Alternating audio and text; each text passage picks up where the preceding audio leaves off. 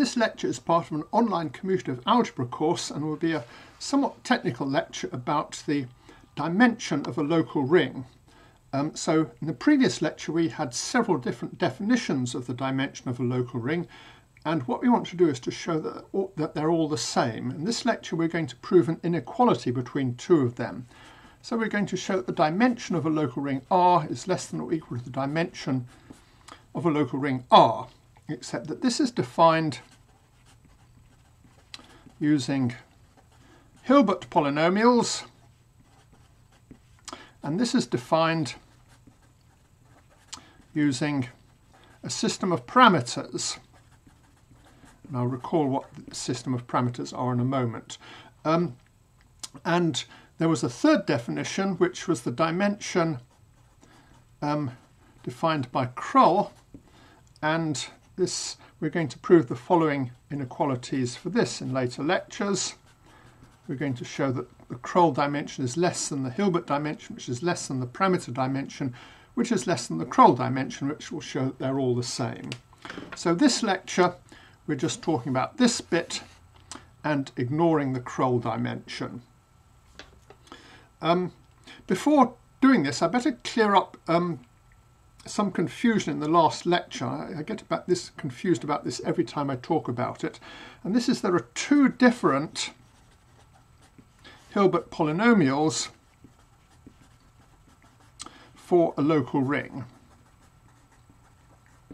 Because there are two graded rings you can define. You can define the sum of R over m to the n plus 1, or you can define the sum of m to the n over m to the n plus 1. And these both correspond to polynomials. If you look at the degree of lambda of R over m to the n plus 1, or the degree of lambda of m to the n over m to the n plus 1, these are both polynomials in n. However, the degrees are different. The degree of the left-hand side is equal to 1 plus the degree of the right-hand side.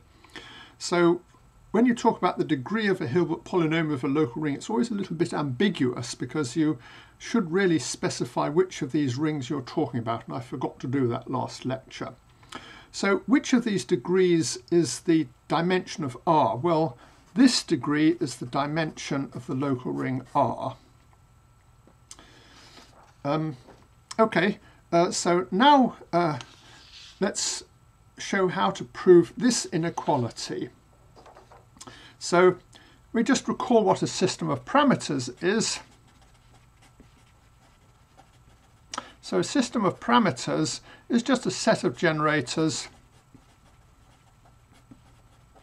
of an ideal Q with m contained Q contained in m to the r for some positive integer r. And I gave an example last lecture of an ideal Q with a system of parameters that had fewer generators than the ideal m. So what we're going to do is let's look at the graded ring where we take sum of r over q to the n plus 1. So I'm replacing m by q here. And this is equal to r over q plus q over q squared and so on. And now you notice that this is an Artinian ring.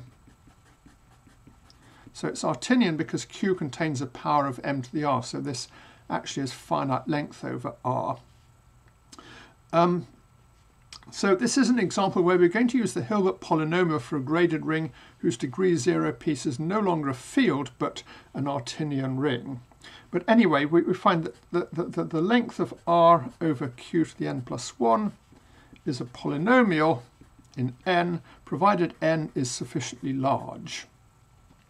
And what we want to do is to compare the degree of this polynomial with the number of generators of the ideal Q. And for that we take a look at the other graded ring. We take sum of q to the n over q to the n plus 1, which is r over q plus q over q squared and so on. And now we notice that the number of generators of the ideal Q is equal to the number of generators of this algebra, sum of q to the n over q to the n plus 1 over the algebra r over q.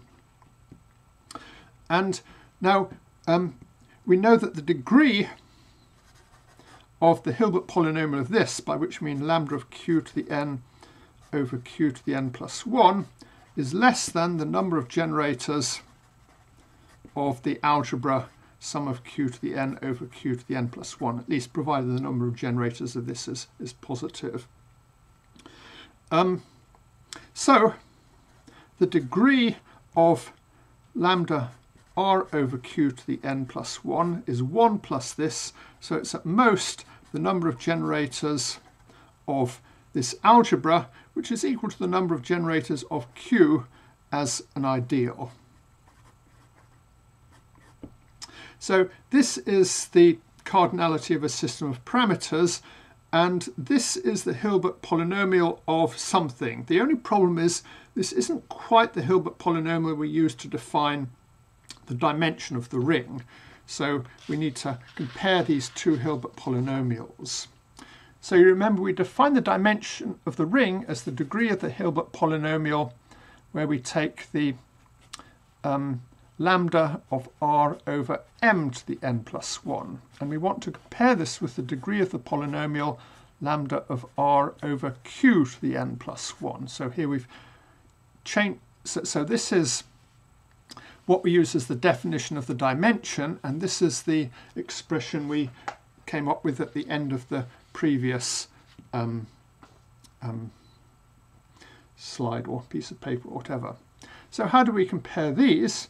Well, what you do is we notice that we've got maps from r over m to the n r, maps onto r over q to the n, which maps onto r over m to the n. So we find that lambda of r over m to the n r is greater than or equal to lambda of r over q to the n, which is greater than or equal to lambda of r over m to the n. I guess I should have a change n to n plus 1 there, but it doesn't really matter. So we find that f of nr is greater than or equal to g of n, which is greater than or equal to f of n, where f is the Hilbert polynomial of that we get by using the ideal m, and this is the Hilbert polynomial using the ideal q. And what we see from these inequalities here is that f and g have the same degree.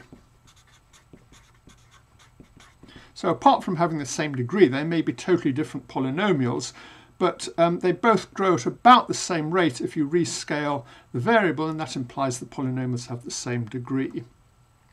So this now proves our first inequality, because the dimension of r using the Hilbert polynomial is equal to the degree of the length of r over m to the n plus 1, which by this inequality is equal to the degree of the length of r over q to the n plus 1, which we showed is less than or equal to the number of generators of q for any q, so that this dimension here is less than or equal to the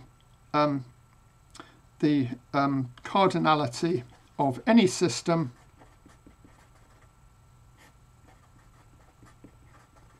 of parameters. Okay, so that's the proof of the inequality for this lecture. The next couple of lectures will be proving the other two inequalities that I mentioned at the beginning.